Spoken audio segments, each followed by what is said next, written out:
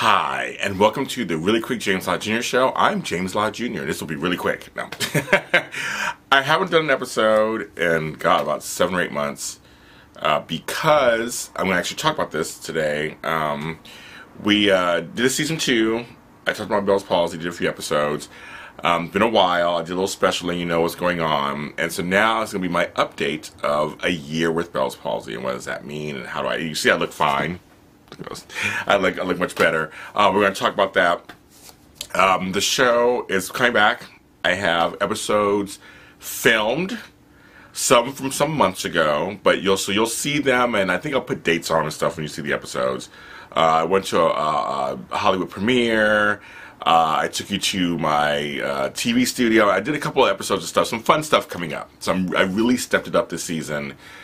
From the first season, I really stepped it up, and I give you some fun, good stuff this season. I have a better camera this season. I'm so excited. This camera is beautiful. Makes you look beautiful, hopefully. And it's going to be a much better half of the second season. I decided to continue it and not make it a third season because we did have a break, but I'm going to continue it, make it season 2, and keep it going. So, and people have been responding to the shows and the episodes that I did. And one of the episodes that I did was on Bells Palsy. Now, if you don't know that me, and it's your first time watching this, hi, welcome. I have this series called the Really Quick James Lott Jr. Show, and I had to stop production because I got Bells Palsy last year. July 2nd, 2018, my face went paralyzed. The left half, this side of my face, the left half side. And as you can see, I am doing much better. A lot of hard work, a lot of tears, a lot of blood and sweat. Trust me, a lot of pills and supplements and eating differently. But I celebrated a year, July 2nd this year, and I'm in a much better position than I was before. Bell's palsy, for those you don't know, quickly, it's the cranial nerve behind my ear got inflamed, collapsed this left side of my face where my eye, it looked like a pirate. My eye was droopy, my mouth, all the nerve endings just went away. They died. And for just layman's terms. And luckily, you know, nerves have muscle memory.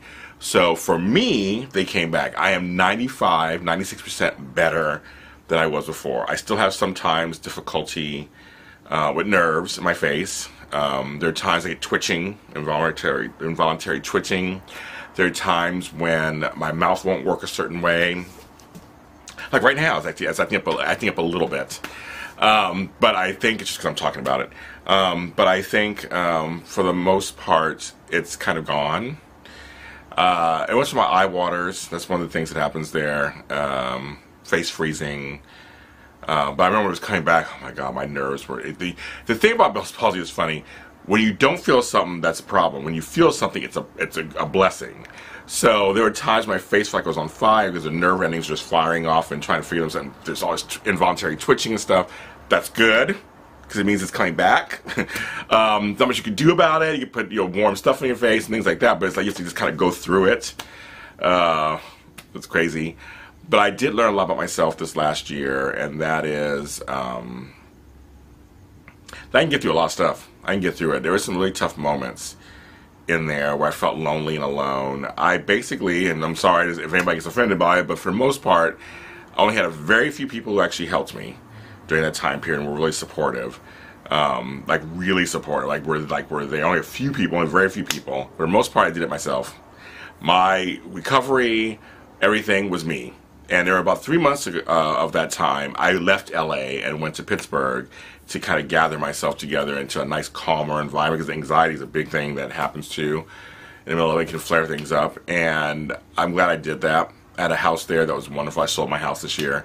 But it was a great place to have. I was able to relax for the most part, and it was great. But for the most part, the reason why I'm sitting here is because of me. Because I really had to pull the strength together every single day, every second. I had to really focus moment to moment and handle whatever happened moment to moment. And that could be from how do I get food in the house? I have no food. And what food am I eating? And how do I make it? Do I have strength to get up and make it?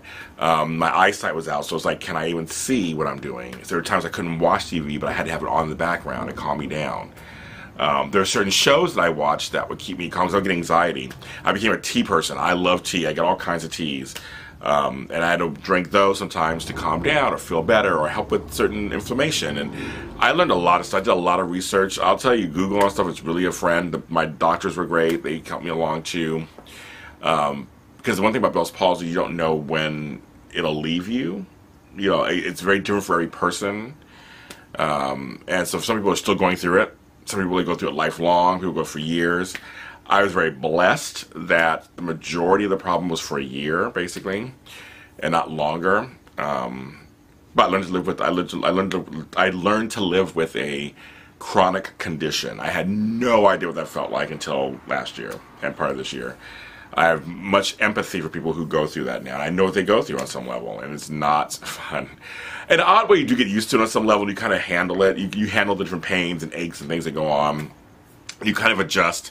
I guess it's human nature. You adjust to certain things. Like this side of my face, my right side of my face got very strong because I had to chew only. I couldn't chew on this side, but then it got very sore. Ironically, I'm going through a whole root canal thing and new crown stuff, so I can't chew on this side, so I got to chew on this side, so I'm building this side back up. And there's times when this is sore. It's just, I'm like, oh my God, this is crazy talk. I love it. But I am doing much better, and I have had a lot of well-wishers out there, a lot of the fans and my followers, and all that stuff did not go unnoticed. That did help me in my recovery, to read the kind things, and some of you checked on me online, and that did help a lot. I don't take any of that for granted. Being in the public eye going through this was very interesting. But I said I would document it, and so like right now, as of September 2019, I'm doing better. You see I'm doing better. Got gray hair. What do you think about that? I'm doing fine, and I want to thank you. So I just guys, this is quick. And more episodes are coming. And you can follow us on Facebook at The Really Quick James. I think it's The Really Quick JLJ Show. You can go on Facebook. And you can follow me at James Lott Jr. anywhere. Comment, like, subscribe. The JLJ Media channel on YouTube. It's here. If you're watching it, please like and subscribe. I'm getting new subscribers. Thank you. You can watch all the playlists from last year and the ones from this year. And I hope you enjoy it and you like it. And, you know, if you want me to do something or try something, let me know. I'll see you next time.